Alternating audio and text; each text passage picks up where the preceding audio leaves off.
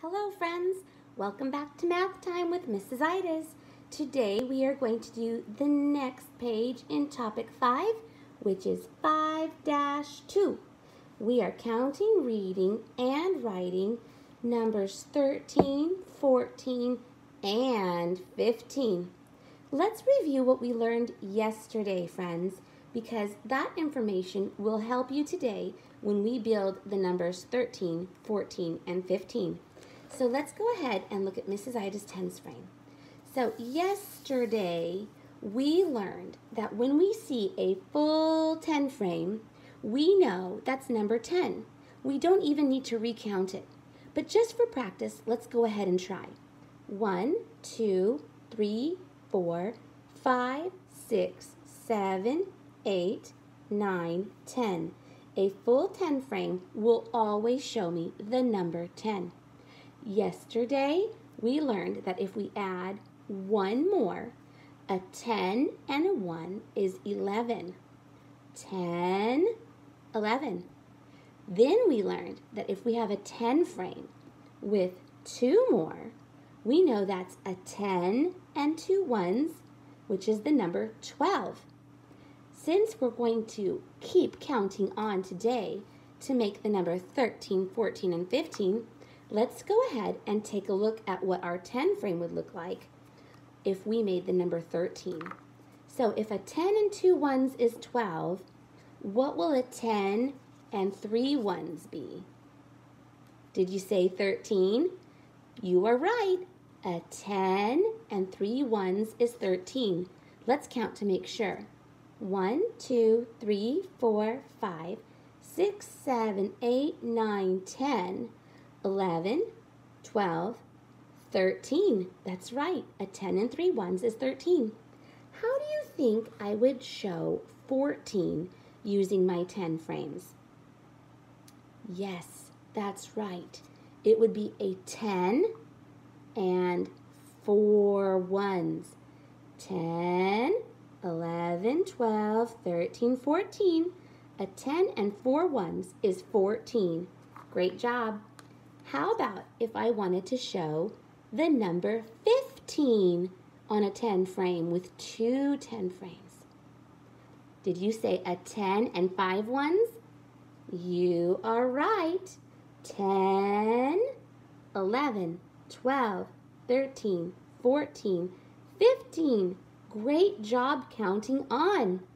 So now that we've practiced with 10 frames and our counting dots, let's go ahead and look inside of our math workbook at 5-2. Counting, reading, and writing 13, 14, and 15.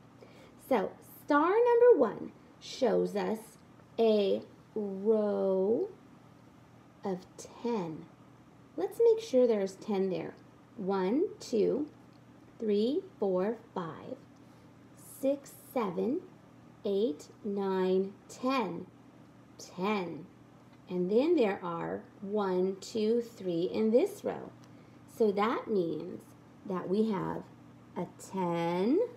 I'm going to trace my 10. And 1, 2, 3 ones. That's right. A 10 and three ones make 13. Remember, we use the dots to go down because numbers fall from the sky. So a number 1 is just straight down, you know that. And then a 3 starts a bit lower, but we're going to curve it up to the sky, to the middle fence, and then curve it again down to the grass. 13, a 10 and three ones. Fantastic, boys and girls. So how about 14? So we see in this picture that it's labeled as 10. Let's make sure. 1, 2, 3, 4, 5, 6, 7, 8, 9, 10. Great job. Let's go ahead and box it up. It's like a long line of cubes, isn't it? And now how many are left out of the box? 1, 2, 3, 4. So a 10 and four ones is 14. So go ahead, make your 1 And then your 4 is like an uppercase L to the fence, and then a tall line going down. So 1, we start from the top to the bottom, and then the 4, we start from the top to the middle, go to the right, and then start at the top again and go down. We are making 14, a 10 and 4 ones. Excellent, friends. Great job. Okay, let's go ahead and look at making 15. So if we had a 10 and 3 ones for 13, a 10 and 4 ones for 14, this time we'll have a 10 and 5 ones for 15. Let's count. 1, 2, 3, 4, 5, 6, 7, 8, 9, 10. Let's trace the 10. Great job, friends. And let's see, do we really have 5 ones? 1, 2, 3, 4, 5. Yes, we do. So we have a 10 and 5 ones. Remember, body, belly, hat. Always start from the dots and go down. Body, belly, hat for a 5. That's how we make a 15. Great job, boys and girls. Now, let's go ahead and turn the page to the back of 15-2. Here we are. We are going to continue counting, reading, and writing 13, 14, and 15 with little animal objects. So, we're going to make a box around a 10 frame, and then count how many are left outside of the box, and that's how we will build our number. So I see a stinky little skunk. Let's count these little stinky skunks. 1, 2, 3, 4, 5, 6, 7, 8, 9, 10, 11, 12, 13, 14. So it's a 10 and 4 ones. Now let's take a look at the number 14. I see a 10, so I know I'll need 1 group of 10 in a box and 4 ones. That means 4 skunks are outside of the box.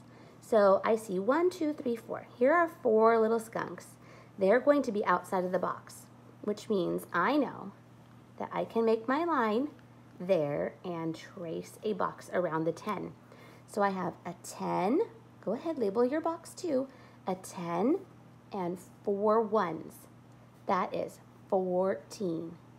Great job. All right, I see some slithery snakes. Let's count them. 1, 2, 3, 4, 5, 6, 7, 8, 9, 10, 11, 12, 13, 14, 15. So I know that's a 10 and 5 ones. So I'll need 1 group of 10 in a box and 5 on the outside of the box. So let's see, let's count 5 snakes. 1, 2, 3, 4, 5. So I'm going to leave these snakes out, and I'm going to put the rest in a box. Let's label 10 and 5 ones. 10 and 5 ones is 15. A 10 and 5 ones. Okay, let's take a look at the fish next. Let's count. 1, 2, 3, 4, 5, 6, 7, 8, 9, 10, 11, 12, 13. 13 is a 10 and 3 ones. Let's look at our number. I know I'm going to have 1 box of 10 and 3 on the outside. So here are 3 right here. So I'm going to make a line because I know I don't want those 3 in my box. And then I will box up the rest. That is 10 and 3 ones, 13. Great job, friends. Remember, if the video is going too quickly for you, you can always pause and continue again. Okay, I think these look like little salamanders. Maybe some type of lizard. Let's go ahead and use brown. Let's count them all. 1, 2, 3, 4, 5, 6, 7, 8, 9, 10, 11, 12, 13, 14, 15. So a 15 is a 10 and 5 ones. That means 1 group of 10 is in a box and 5 are on the outside. So let's see. 1, 2, 3, 4, 5. So let me put 5 on the outside, and the rest I can box up. That's a 10 and 5 ones. I hope you're labeling your pictures like me. That helps you to see how to build numbers. So a 10 and 5 ones is 15. Excellent job, boys and girls. Let's do our little raccoons at the bottom. Let's count them. 1, 2, 3, 4, 5, 6, 7, 8, 9, 10, 11, 12, 13. That's a 10 and 3 ones. So I will box up 10, and how many are left out? 3, that's right, 1, 2, 3. So I'll make my line right here, and I know that this is 10, 10, and 3 ones. A 10 and 3 ones is 13. Great job, friends. Now you know how to count, read, and write numbers 13, 14, and 15. I'll see you tomorrow. Bye, friends.